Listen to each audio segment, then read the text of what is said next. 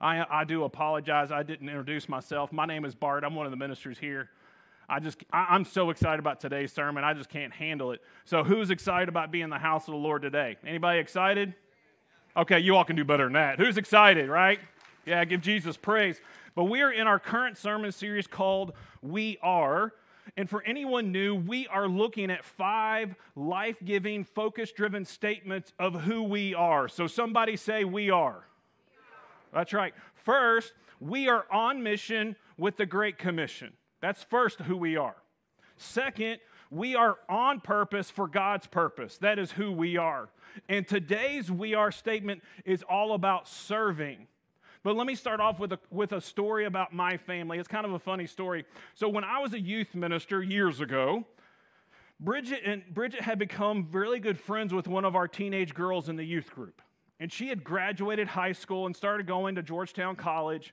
And one of the Sundays that she was at church and Bridget was at church and they were hanging out and talking, Bridget found out that this girl was traveling a long distance to have to go to Georgetown College. So Bridget, being Bridget, was just kind of like, hey, Becca, why don't you just come stay with us for a while?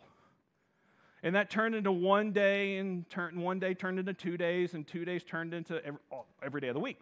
So she ended up just moving in with us. So I'll never forget it. She had been living with us for a couple of weeks, and Becca was awesome. We were so excited about having her. And I just looked at Becca one night, and I just said, well, Becca, how was your kind of adjustment to being in the house? She's like, oh, it's going great, Bart. And I was like, well, is there any observations about our house that you have? And she's like, Bart, let me tell you something. And it's so funny, I'll never forget this. She goes, oh, yes, I noticed that you and Bridget really love each other. And I'm like, okay, that's good. She's like, I mean, you are always flirting with her. It's like you all are teenagers or something. You, Bart, are always flirting with Bridget. You really love her. And I guess I'm like, yeah, I really do love her. That's awesome. That's how she always described. She was like, Bart, you're always doing this. Which raises a question that I want to ask you today. If somebody were to describe you with the word always, what would they say? What would they say? He or she are always doing this or that. Here's the question, is that what are you always doing? What would others say that you are always doing? What would others say that you're always up to? People might say that you are always encouraging or always complaining. They may say that you're always finding faults or finding good. That people may say, this person is always working or working out. That this person is always sharing their faith. They're always sharing something on social media. What would others say, gang, that you are always doing? And so I want to warn you today, today's we are statement is going to kind of go against what most people are always doing. Today's we are statement is this, is that we are servants of Him serving them. We are servants of Him, the Most High God, serving them, everybody. We are servants of God, and we are called to serve Him by serving them. And if we are honest, most people don't always serve others. Have you noticed this? Most people look to be served. I mean, what can I get? How popular can I get? How can I get my name out there? What are they supposed to do for me? For life during this time oftentimes is really all about being selfish and self-centered and self-gratifying and self-promoting. I mean, in fact, did you all know this? That if you were to ask a teenager today what they wanted to do when they grew up, the most common answer is to be a celebrity or to be a YouTube star, be an influencer. Like the research says that 54% of all teenagers want to be a YouTube star. Well, and let's not throw stones in this glass house, because when I was a kid, you know what I wanted to be? I wanted to be the GOAT at anything. You all know what the GOAT is, right? Anybody know what the GOAT is? What does the GOAT stand for? The greatest of all time. I wanted to be the greatest of all time at something. How about you when you were growing up, right? I mean, we all kind of want to have this greatest of all time mentality. But the problem with that is it's this me-focused, celebrity-wanting, greatest of all time kind of thinking that's very opposite of what Jesus taught. It's the opposite of what Jesus taught. Jesus said this in Mark chapter 9, verse 35. Jesus sat down with them and called the 12 disciples together and said this, anyone who wants to be what? First must be the very what? Last. But he didn't just stop there. He said, and the what? Servant of all. Jesus doesn't say, if you want to be first, then you always have to make sure everyone and everything is about you. Jesus says that if you want to be first, then you must be last because you are the servant of all. For Jesus taught this in Luke chapter 9, verse 23. Jesus said, whoever wants to be my disciple must deny themselves and take up their cross daily and follow me. Jesus doesn't say that if you want to be first, you need to promote yourself and strive to be the goat according to the world standards and then follow him. No. Jesus says you must first deny that part of you that tells you that you need to be served, that everything is all about you, and you need to pick up your cross daily and follow him. For Jesus calls us to something different. This different calling where we don't focus on me and you don't focus on you, but we focus on we.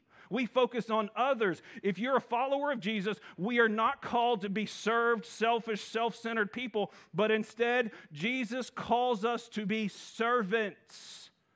And servants are denying themselves and taking on the very nature of Jesus. In other words, as Jesus followers, serving is not just something that we do. It's an action that reflects who we are.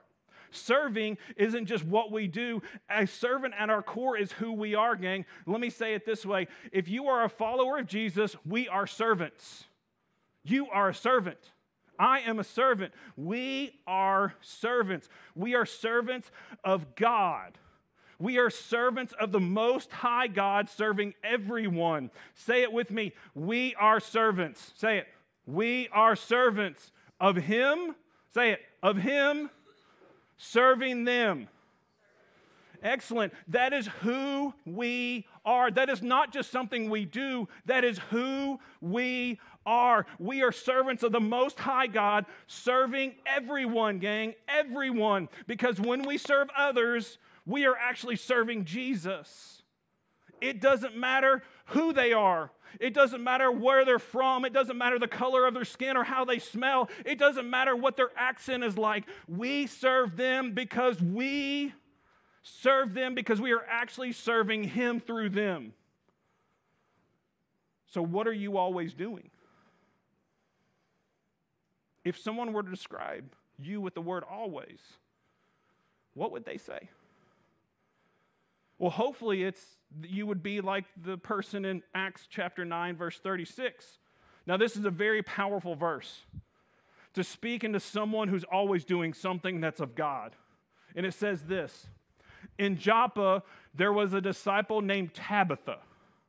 And in Greek, her name was Dorcas. Now, let's just take a moment here and feel really sorry for Dorcas, because her mommy and daddy did not name her well to go through elementary school, did she?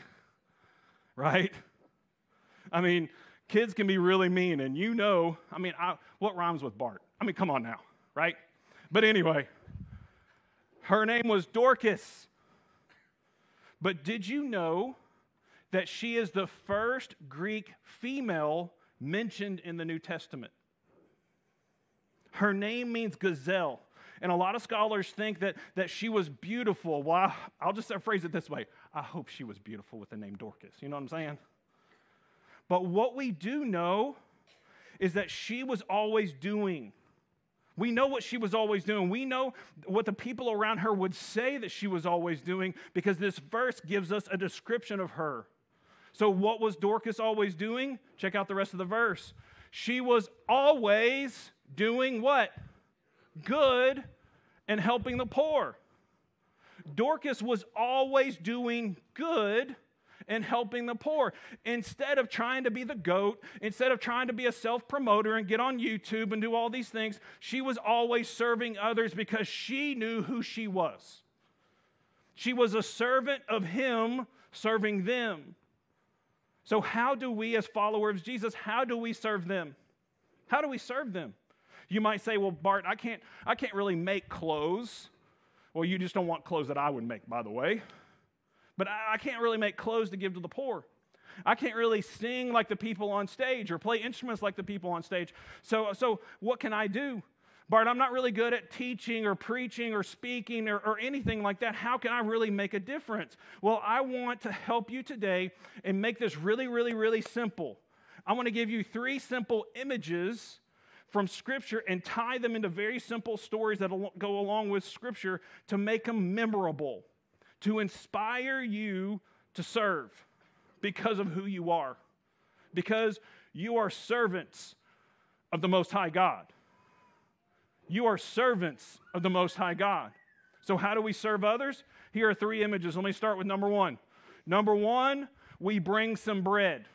We bring some bread. I want to show you a story in the Old Testament about King David. I mean, most people know about King David, right? I mean, he's really famous. He kind of was a war hero, and he kind of killed Goliath, and that's how he kind of became famous and got some notoriety. And when he would come back from battle, I don't know if y'all know this or not, when he would come back from a battle that he had won, so many people admired him, they would actually sing songs to him as he was like the conquering hero. And I'm still waiting for Bridget to do that when I come home from church. She almost spit her water out just then, sorry.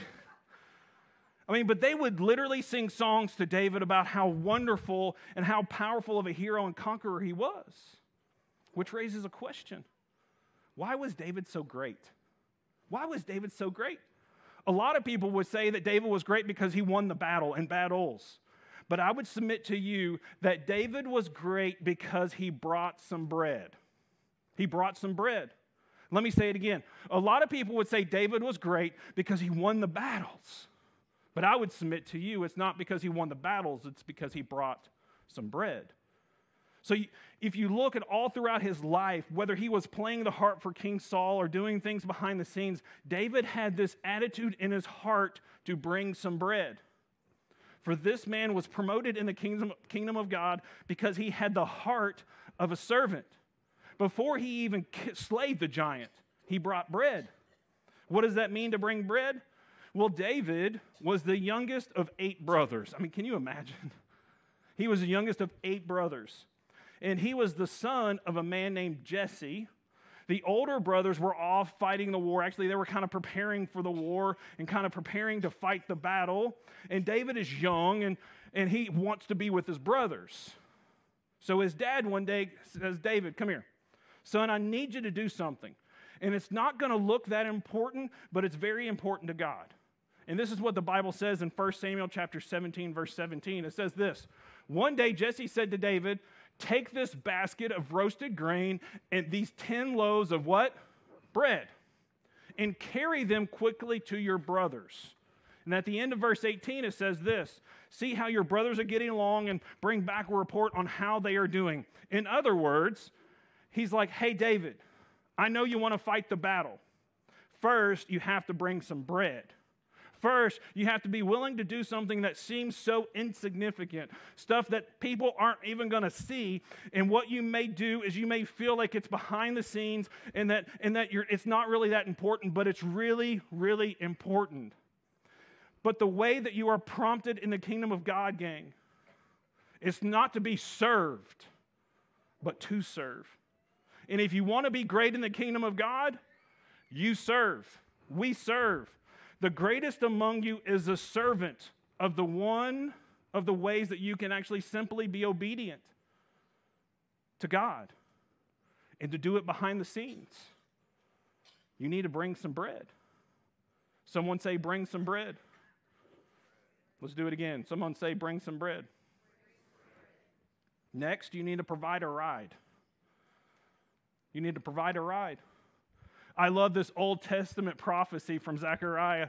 And in 53 years before the event actually took place, he prophesied that one day the king, the Messiah, would come and take his rightful place riding to town on a donkey. Now, this prophecy would have blown people's minds because no one really ever thought that a king that would come and take his rightful place of power would come in riding on a donkey. I mean, the kings back then would ride in on like white stallions, right?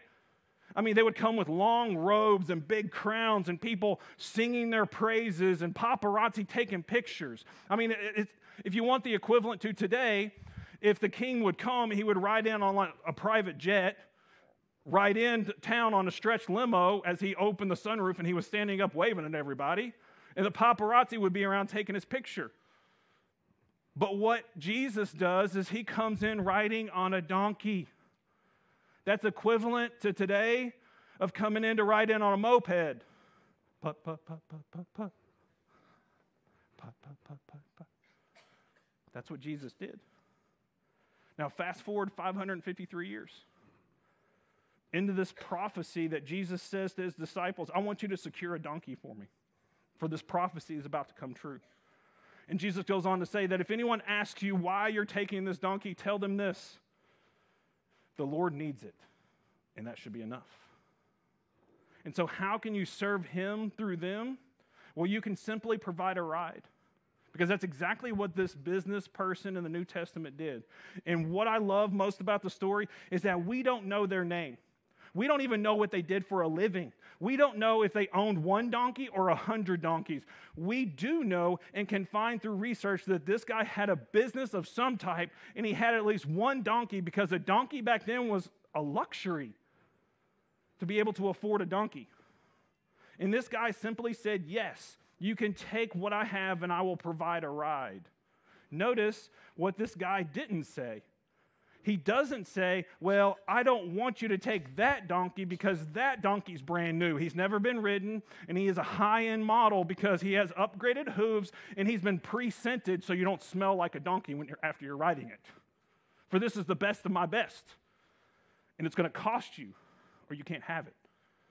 Now, he doesn't say that, does he? What does he actually say? Well, it's ironic because we don't have what he says, but we have what happened.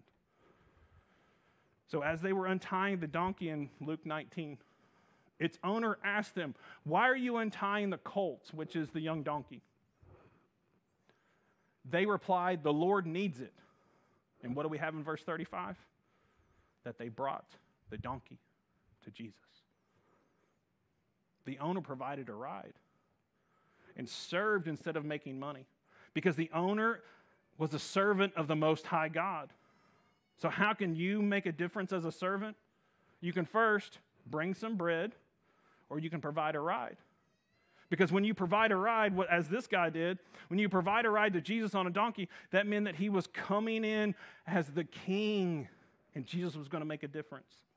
Third, you can also take a towel. In fact, to me, this is one of the most powerful pictures in all the New Testament, really all the Bible. Because the setting is Passover, gang. And it's Thursday night, and there's this secret meeting that's going on with Jesus and his guys. And Jesus is sitting there with his disciples, and he knows that he's about to give his life. I mean, he knows what is about to come.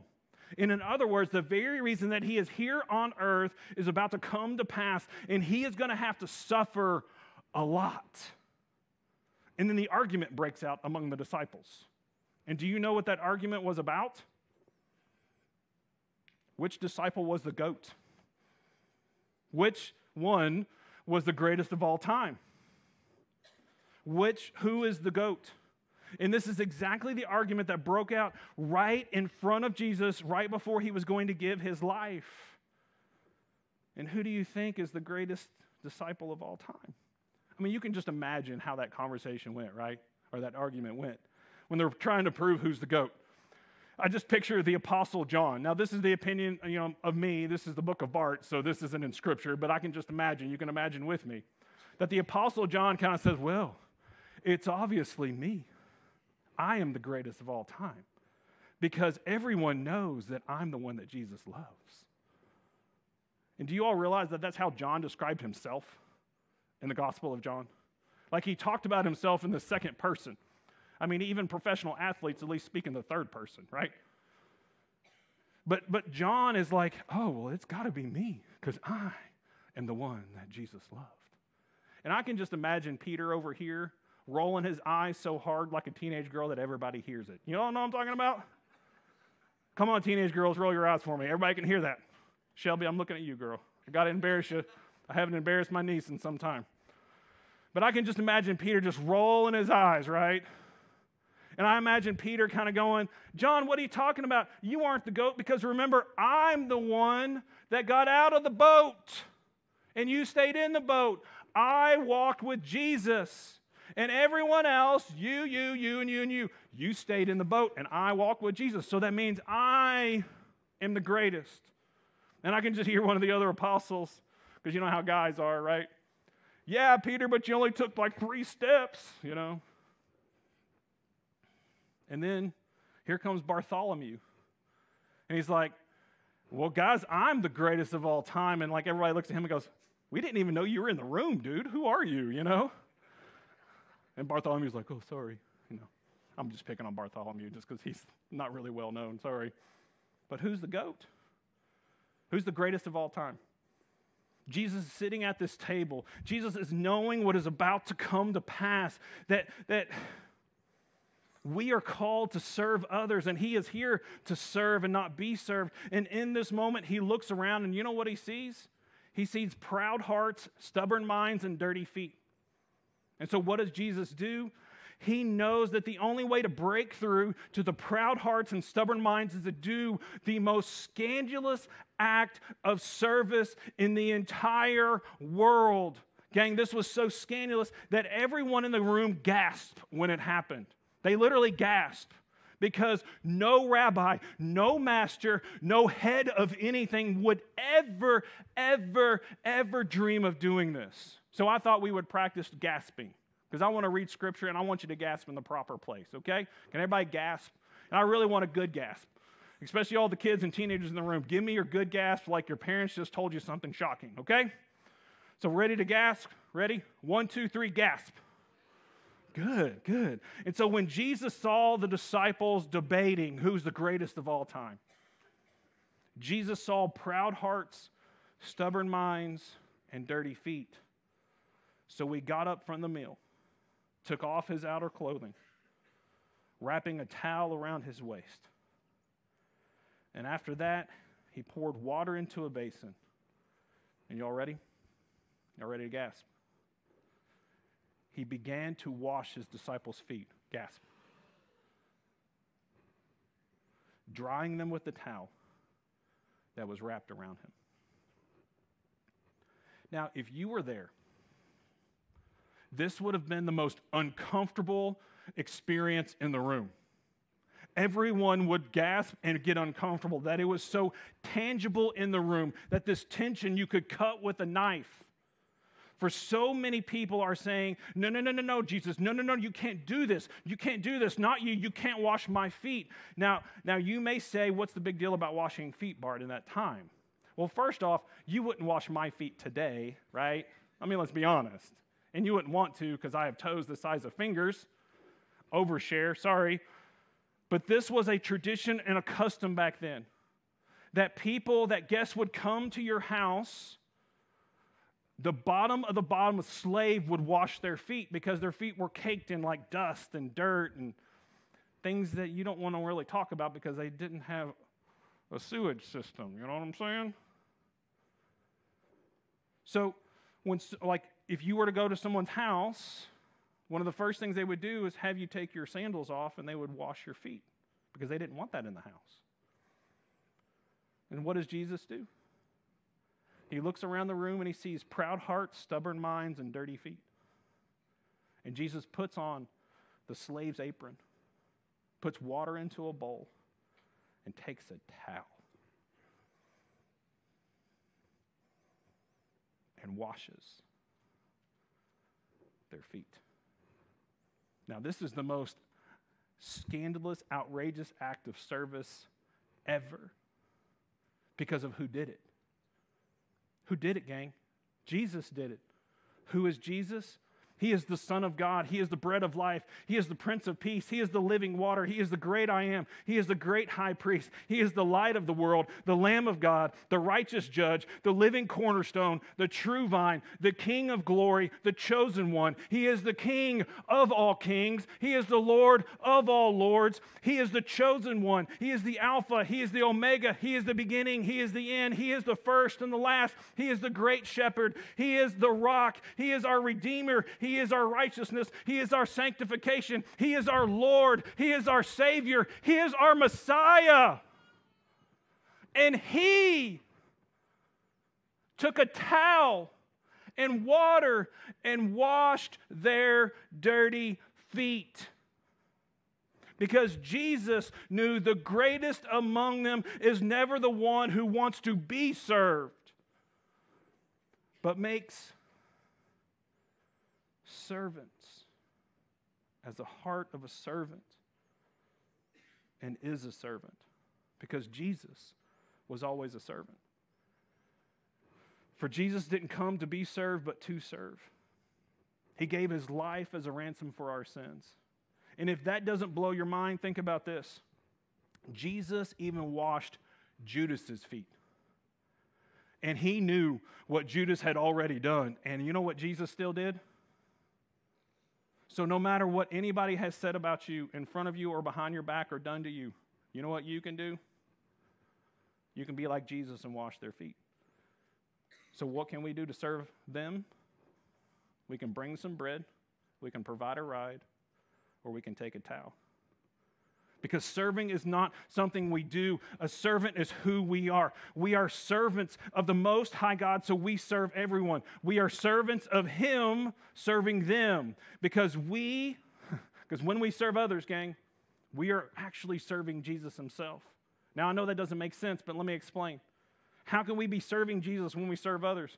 Well, Jesus tells us in Matthew chapter 25, starting in verse 32, that in the end times, people are going to stand before Him and He's going to judge them. He's going to separate the people out, and He's going to separate, as the good shepherd, to separate the sheep from the goats. For He put sheep on His right and goats on His left. And the goats on His left, it's kind of like this, who wants to be the greatest of all time? Well, here's the goat, right? Well, in verse 41, this is what Jesus tells the goats. Then the king will turn to those on his left and say, away with you, you cursed ones, into the eternal fire prepared for the devil and his demons. And then Jesus is going to turn to those on his right, the sheep, and say this in verse 34. Then the king will say to those on his right, Come, you who are blessed by my Father, inherit the kingdom prepared for you from the creation of the world. For I was hungry, and you fed me. I was thirsty, and you gave me something to drink. I was a stranger, and you invited me into your house. I was naked, and you gave me clothes. I was sick, and you cared for me. I was in prison, and you visited me. And Jesus tells this to the sheep, and the sheep are kind of going, when did we do these things? I mean, yeah, Jesus, we want to do those things, but when did we do them? When did we feed you and give you something to drink and all those other things? And in verse 30, Jesus tells this, and the king will say, I tell you the truth, when you did it for the one of the least of these, my brothers and sisters, what does he say? You weren't doing it for them, you were doing it to me. When we serve others in the name of Jesus, then we are actually serving Jesus. Do you get that? You see, serving isn't what we do, it's who we are. Think of it this way. We are servants of Him, serving them, because serving them means we're serving Him. Does that make sense? Let me say it again because that'll preach, right? We are servants of Him, serving them, because serving them means we're serving Him if we're doing it in the name of Jesus. I mean, how do you become great, gang? You become great by being less about you and more about Him, so you serve them. Because serving isn't just something that we do. A servant is who we are. It's who we are. Then Jesus will look at His sheep and He will say to us, which I can't think of anything sweeter, can you? Well done, my good and faithful servant. Because serving isn't just something that we do, but a servant is who we are. Now listen, in the kingdom of God, the little things are big things. It's the little things that when nobody else is looking, it's when you feel like something you're doing isn't really that significant. It's in your faith with the little things that God trusts you with. It's actually big things.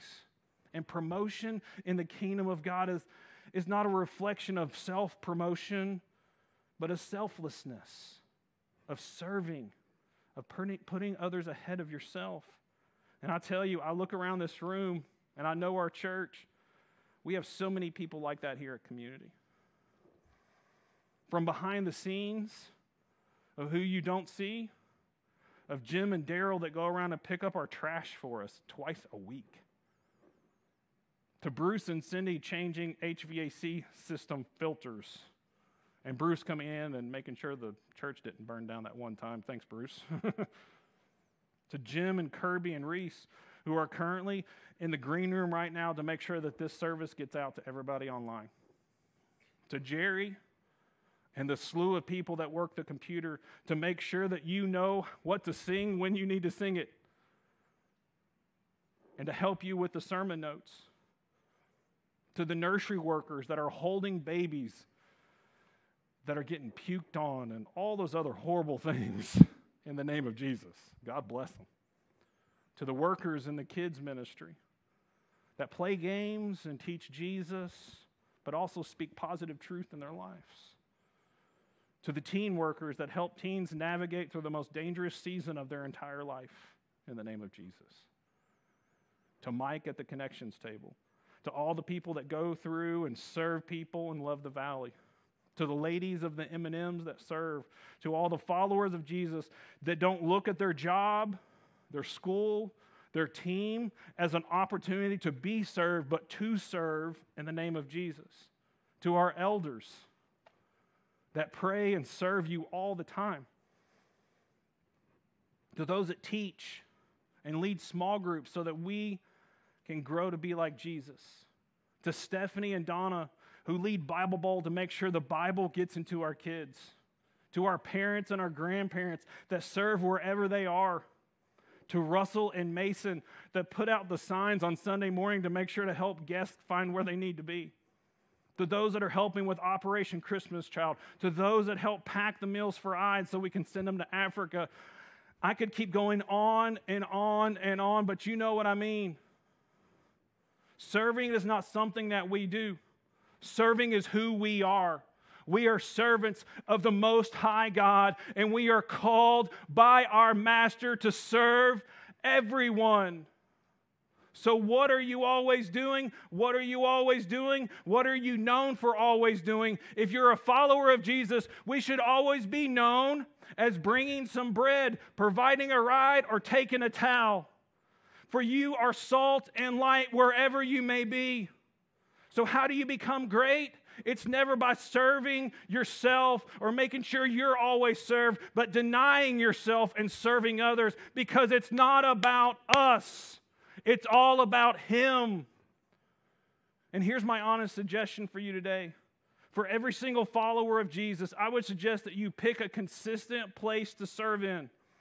This is where you're able to use your spiritual gifts and your passions and talents and abilities somewhere, someplace in the church, or maybe even somewhere in the community. So where do you need to serve? That would be my last question for you. Where do you need to serve? Go ahead, Kelsey, go to the next slide. Where do you need to serve? Because you need to serve somewhere because you're a servant of the Most High God. This is who you are. And you will never be fulfilled in life until you know who you are and what you're supposed to do.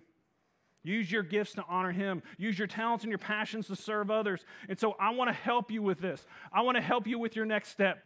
So if you would like to serve here at Community Christian Church, here's what I want you to do. I want you to scan this QR code or text SERVE to our texting service. Go ahead, Kelsey, to the next slide.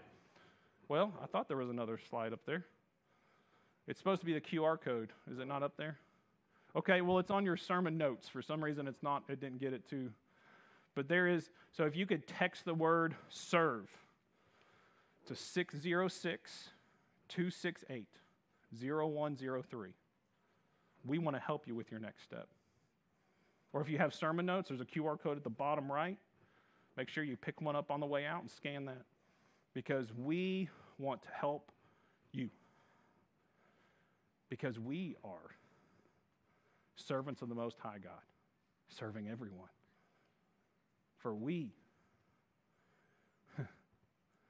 are servants of Him, serving them. Let's pray. Father, we ask you that you would stir in us, shake us up, God, to move out of being selfish and being served and being self-centered, so that we can serve others, because that is what you've truly called us to be. Because it's time that we start denying ourselves so that we can and will serve others. Please, Lord, let us be like Jesus, who was not here to be served, but to serve. And so from this day forward, Lord, I pray that we would see ourselves as your servants, serving others, because it's all about you. And we can only know this because of your Son, Jesus. It's in His name we pray. Amen.